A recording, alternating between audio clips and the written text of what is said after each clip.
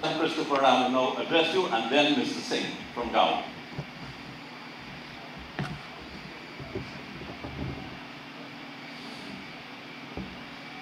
Good afternoon, everyone. I know you're just off lunch, so I hope I can keep your concentration for a few minutes. I saw the program. I know the program has been rather flexible. I saw that the most recent version of it indicates that I'm speaking on the implication for the national economy arising out of the decline. Well, the decline, as I interpret it, would be the decline in sugar. In the earlier version of the program, I'd been asked to speak on rice as well. Now, I think as far as rice is concerned, in 2007, the production of rice was 298,000 tons, sugar was 266,000 tons. Currently, or at the end of December 2016, rice was 600,000 tons, which was an increase of 101%, while sugar, that was at 266,000 tons, is now at 2016, 188,000 tons. It is projected to be much less than that in 2017. So, at best, the decline in sugar has been 29%, rice has been 101%. It's interesting to look at some of the characteristics of rice and sugar. Rice is essentially a private sector operation, though it still has elements of the feudal system where you have the lord of the manor and the peasant farmers producing and selling to the major operator. Rice tends to be more capital intensive in comparison with sugar, although one can suggest that part of the big problem of sugar is the lack of appropriate capital expenditure. Because if you were to just look at capital expenditure, the monumental failure of Skeleton project was 200 million US plus. That, as we know, has been struggling.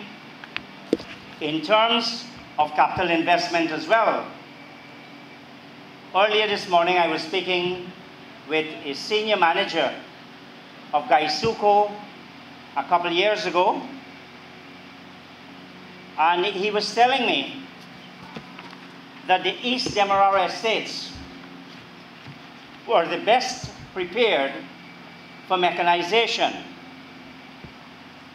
Yet, if you look at this apology of a paper called State Paper on the Future of Sugar Industry, it does not address the question of mechanization. Both rice and sugar produce for the domestic market and are also significant exchange earners. Sugar at one stage used to be a substantial source of foreign exchange. And if we were to look again at the relative contribution, or the absolute contribution, sugar has declined from 137 million United States dollars in 2006 to roughly $70 million in 2016, because, of course, the first thing you do is meet the local market.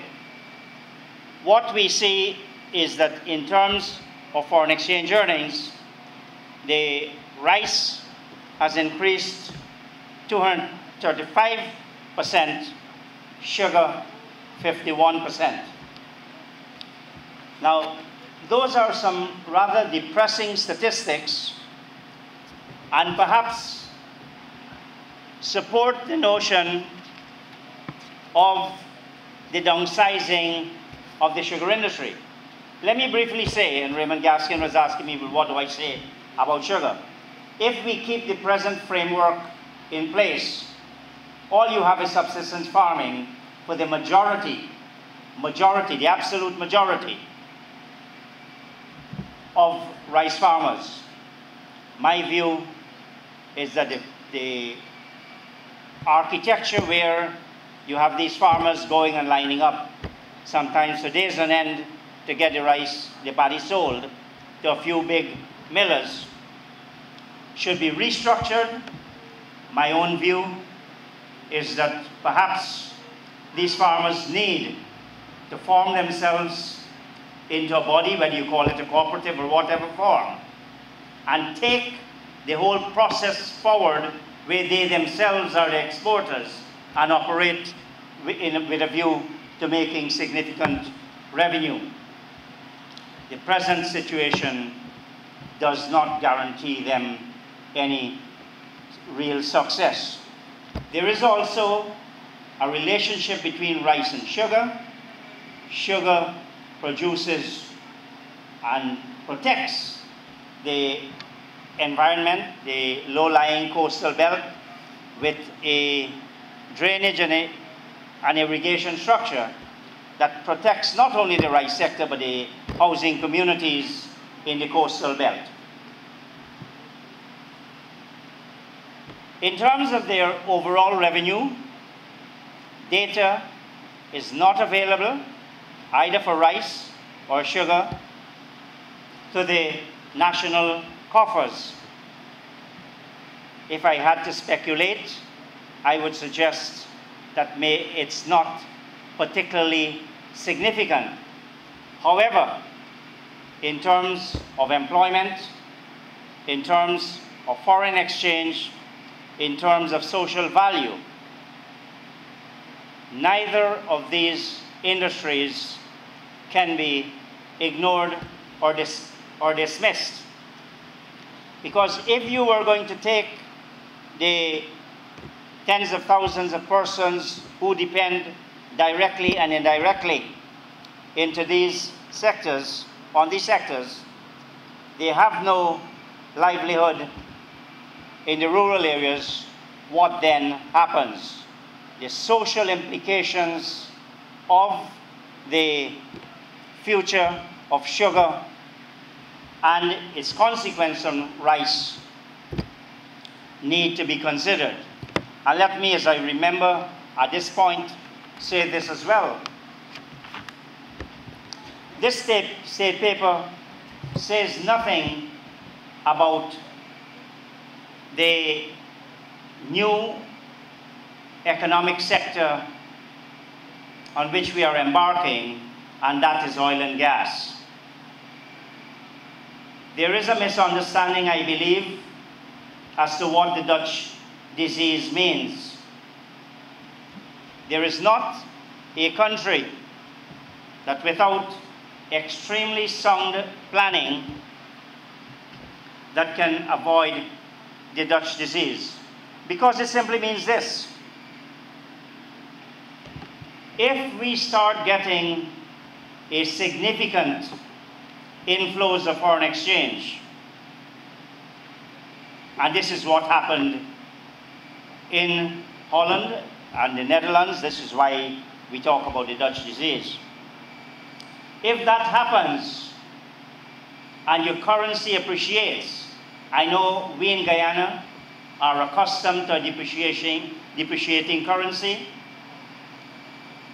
but if we have this inflow of foreign currency and your currency appreciates, what then happens to rice, sugar, bauxite, gold, diamond, forestry, that are all primary commodities that are traded in foreign currency.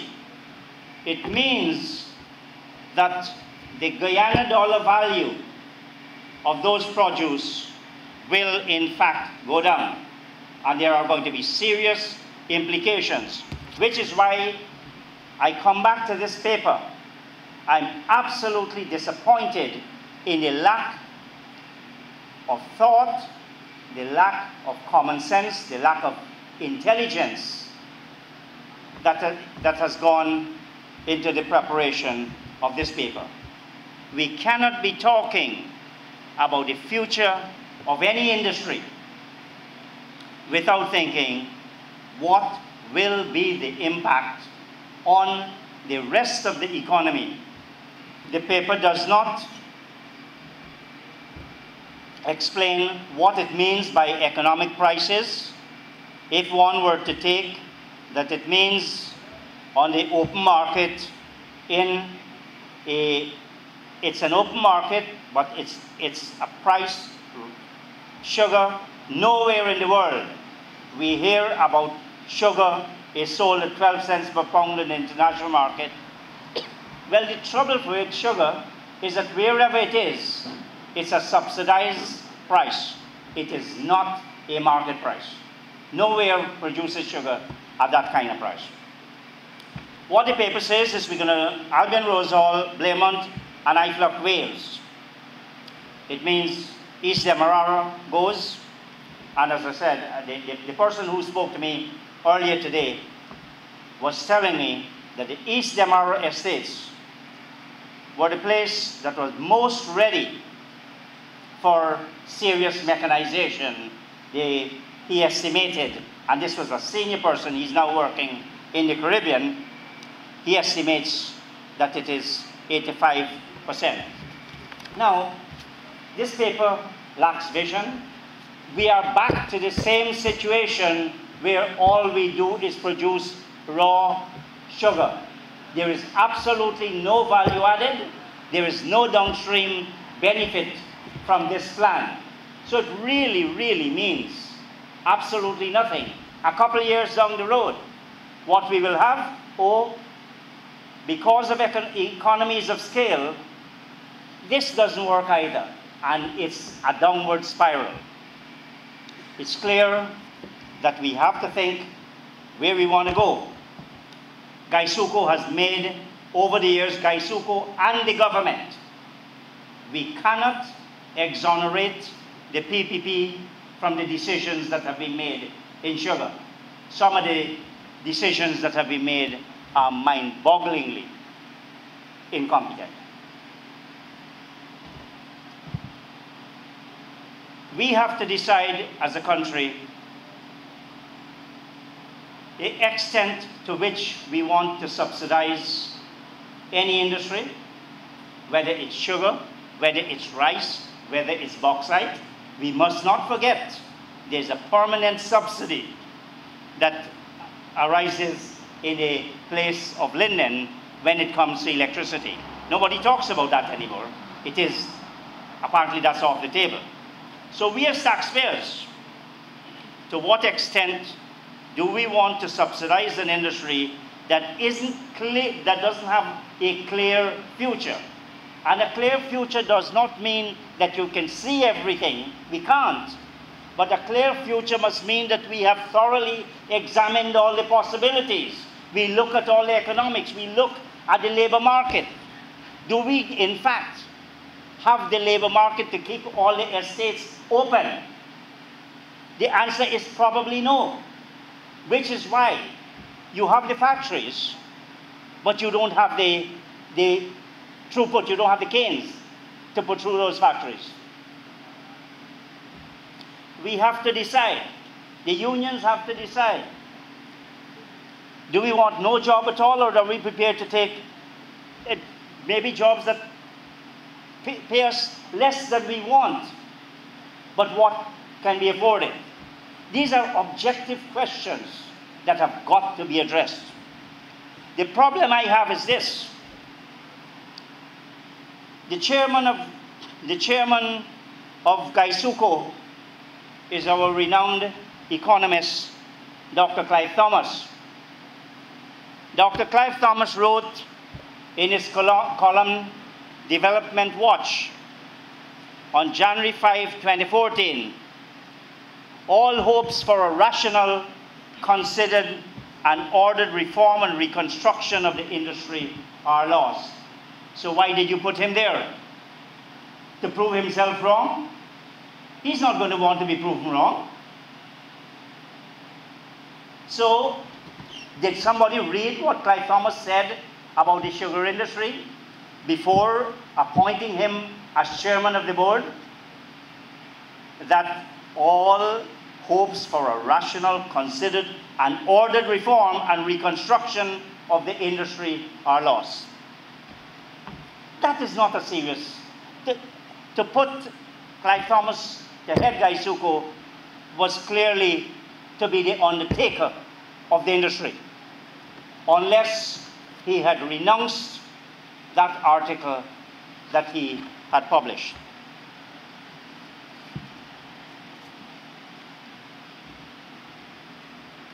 This paper on the sector ignores,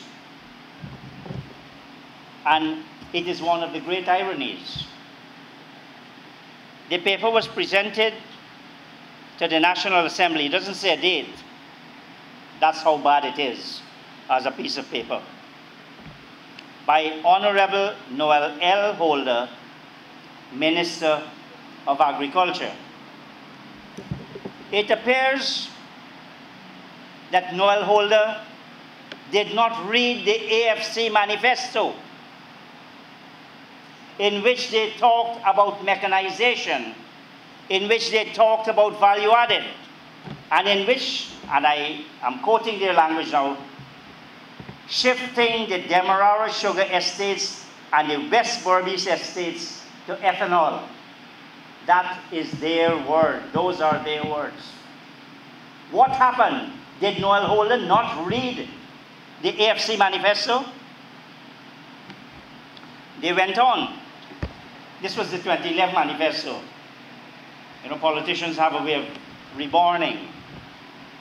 So if you look at the 2015 manifesto, it may be different.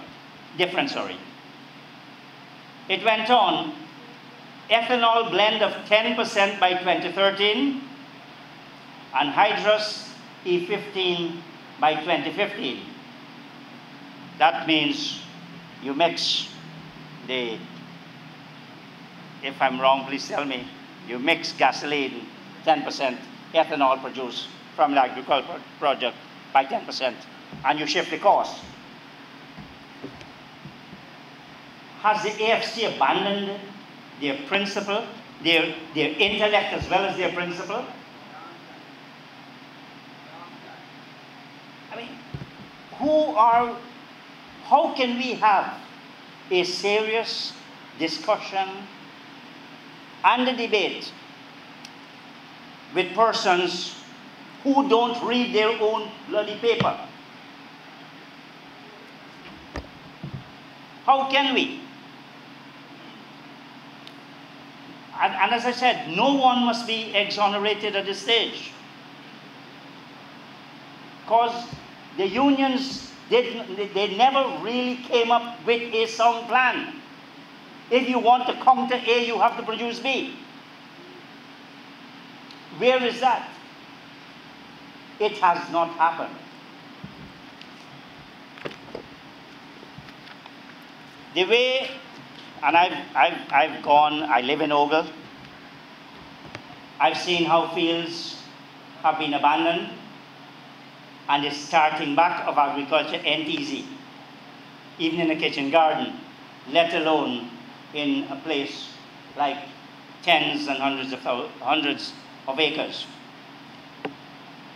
The demise had been predicted by Clive Thomas and possibly executed by Clive Thomas because he's chairman of the board. The question is, how do we get that serious discussion going when everyone has a different song sheet, reading from a different page, even if they're reading from the same book. And as I said, in my view, at this point in time, no industry will be unaffected by the advent of oil. We know we haven't heard about, we haven't seen the contract and so on, but the outlines are there. The Minister of Natural Resources indicated what the outlines of the arrangement are at a meeting with the Guyana Chamber of Commerce and Industry a few days ago. I don't know whether the politics of our country are such that we can have that sensible discussion. I don't know whether the time is not past for that sensible discussion. But all I can say is that whatever time we have left, we've got to make the best use of it. And to that extent, I'd like to congratulate the Indian Arrival Committee on this rather ambitious program. Evan Prasad is always very ambitious. It's the most, you're expected to do 3 days in one with Evan. But it's got to be done, because if we don't do it, the future of Guyana, even with oil, is as insecure as it is with oil. I thank you very much.